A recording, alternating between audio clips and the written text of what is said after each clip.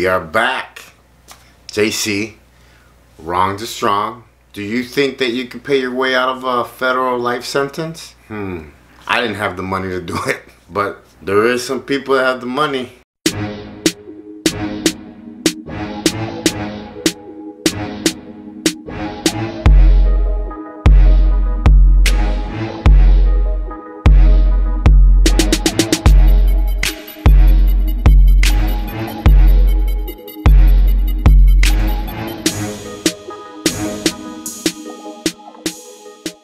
From December 2006 to September 2015, Mexico has received more than 1,250 requests of extradition from the U.S., which only 922 were approved by Mexico.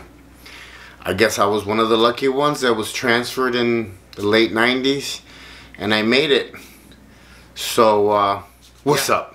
JC. I told you I like saying that. I told you guys I was gonna be serious this week.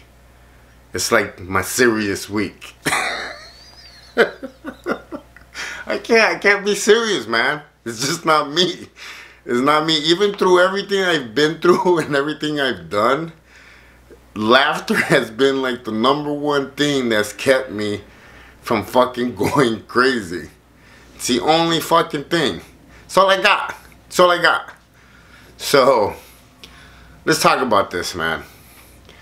Over the last decade, over the last decade, 922 Mexicans, criminals, highly profile drug traffickers have been extradited to the U.S. I was on one of those planes with a lot of those people. It was crazy too because they put us on a plane with like the Mexican army and the federales, and like they all have like machine guns and fucking bazooka launcher.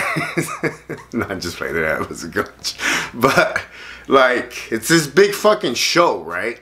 And I'll never forget the day that they came and got me, because I was in the Mexican prison I was at in San Luis Potosí, El Cerezo, and I was drunk, I was coked out, paranoid like a motherfucker.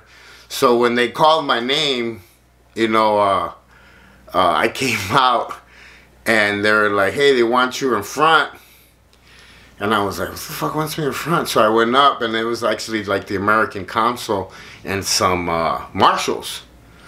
So, you know, they start cuffing me right away. Like, they don't even give you a chance, because I guess they don't want you to, like, let nobody know that you're getting transferred or whatever. They start cuffing me, and they're like, you know, don't try to escape, because if you do, we're going to use force.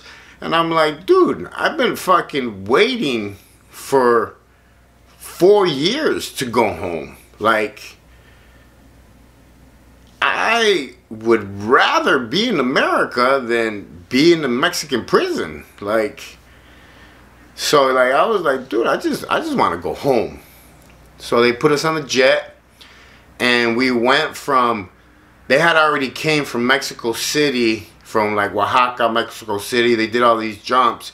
Then they went from San Luis Potosí to Saltillo to Monterrey to Juarez. And we stopped at all these prisons, because we stopped in Monterrey at Topo Chico. Then we ended up at Juarez, and we were there for some time. And then they made the jump over to La Tuna Federal Prison, and they brought us all over. On that plane, there were some pretty high profile guys. And to be honest, I guess I was the little guy of the plane. I was El Pollo. I was, you know, I was young,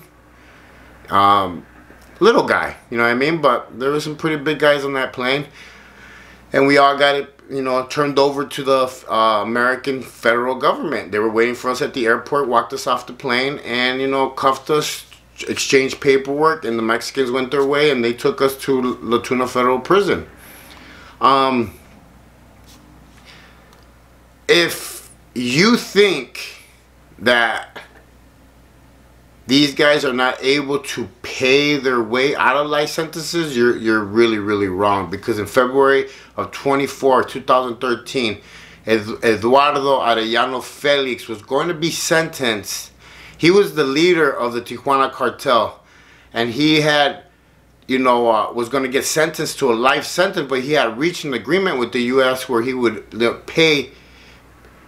He signed a plea agreement, and he would pay $50 million and plead guilty to all the things. Of course, the judge would exonerate him from, like, I don't know how many counts of drug trafficking, blah, blah, blah. And he would only end up doing 15 years in prison. So the sentences are cut short for large sums of money. And guilty pleas, that is the key word. The federal government wants guilty pleas. They want you to sign that paper and say, yes, I am guilty. And I'll get into another video about Alfredo Beltran Leiva, El Mochomo, the desert ant. That's what it means, Mochomo. But they want that piece of paper signed. That's the key word. Plead guilty.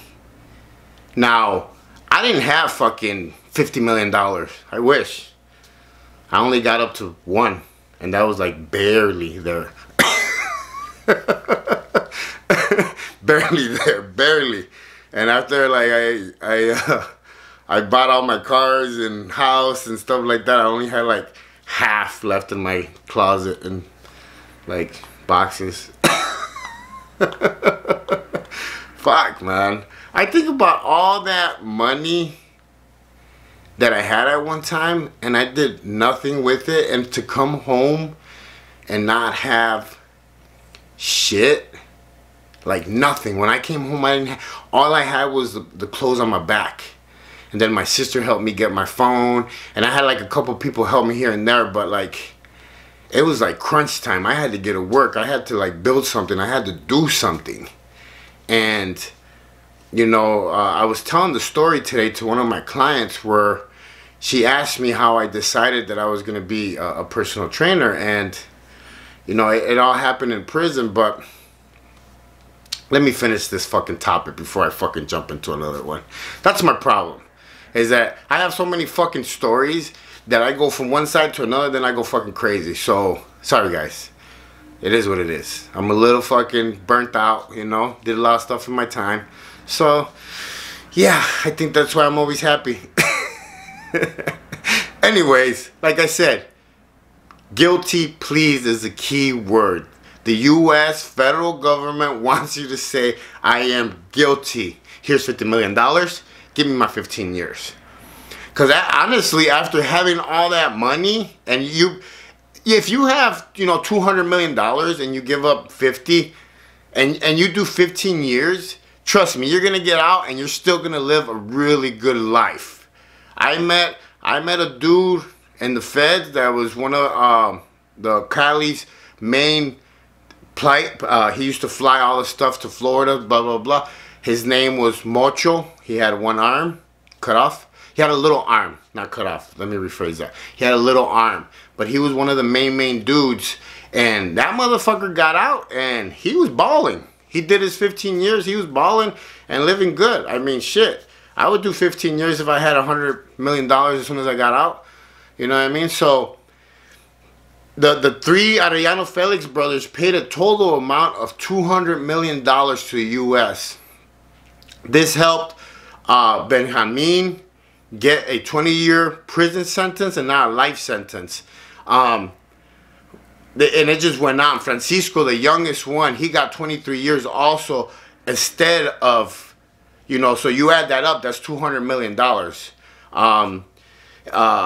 It's crazy because money talks, bullshit walks. I mean, I guess everywhere. Ociel from the Golf Cartel, he had like 12 counts of drug trafficking, money laundering, and that's really a big case in the U.S. And he was extradited to Texas, and he was facing a life sentence. He only ended up getting 25 years because he coughed up $50 million and provided information. And let's not say Vicente Zambada, he's expected to give $1 million plus info. El Chino Anthrax as well, you know, $1 million plus info.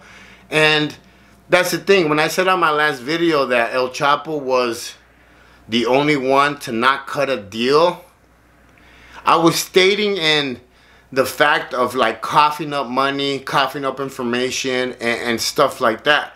Because, yeah, Alfredo Beltran Leiva was arrested also. He also did not cut a deal, but I'll tell you on the next video what he didn't do. And that's the thing, is that the federal government, the feds, man, like I told you in all my videos, I do not glamorize what I've done in the past or who I know or in what circles I ran.